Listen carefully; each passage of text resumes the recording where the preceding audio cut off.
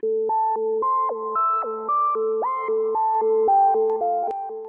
modern manufacturing, AGVs and of course robotics they're the future of manufacturing. But imagine if you could combine both of them. I'm with Pat Duda, he's Senior Sales Applications Engineer for KUKA Robotics Corporation. And Pat, behind us here is an AGV essentially with a robot mounted on top of it. Tell me about it. That's correct. This is our KUKA mobile robot, KMR. This has our standard EVA collaborative robot, but it's mounted on top of our mobile platform. This mobile platform uses our OmniMove wheels, so it's capable of moving in any direction and along any path. So that gives it the ability to move very flexibly through the factory and arrive at different stations, avoid obstacles. It has autonomous navigation and the ability to see its environment so it can work safely along with people. Now the AGV component of it, does this operate with embedded sensors in the floor, reflectors? How does it find its way around the factory? There's no special installation required in the factory. It's using complete sensor input. It has scanners that can see the environment and map the environment, and it uses that for navigation and safety. Now Pat, in modern manufacturing environments, a big challenge are the high mix, low volume, high mix, medium volume operations. And one way they get around this productivity-wise, of course, is kitting. The idea of make kits and deliver them to assembly stations for product final assembly. This looks like this would be ideal for picking a wide variety of parts and dropping them into a tray in predefined ways. Would that be a typical application for something like this for manufacturing? Yes, absolutely. So it has that flexibility with the collaborative robot, and you could set up an application to pick from your warehouse area.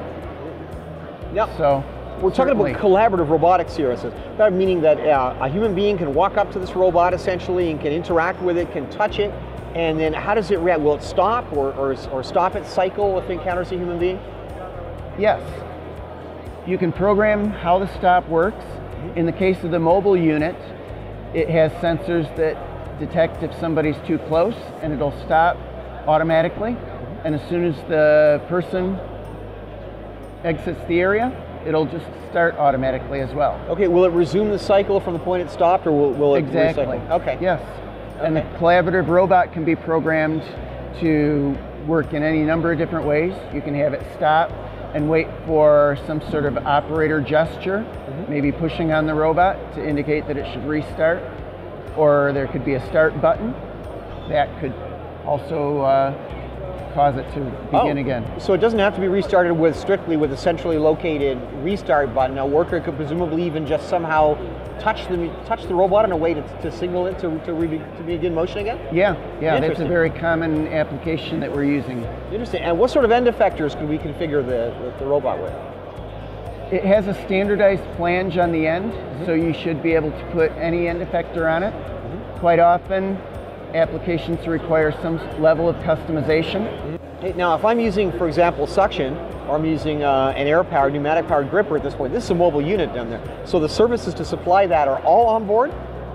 It has a long power battery. So the battery will run for 8 to 10 hours in a production environment. There's auxiliary electricity provided for that. So the end effector on this is actually an electric pneumatic device, and that's provided by Schmalz. So it generates vacuum right on board through the electric supply. And what sort of masses typically would this particular unit pick up and pick a place?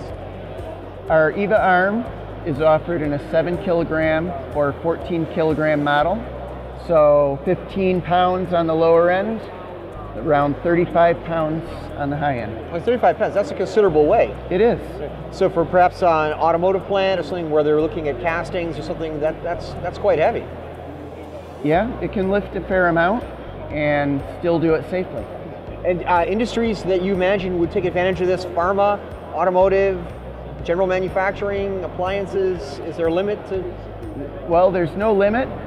It's certainly used a lot already in automotive, and medical is really adopting it quite a bit.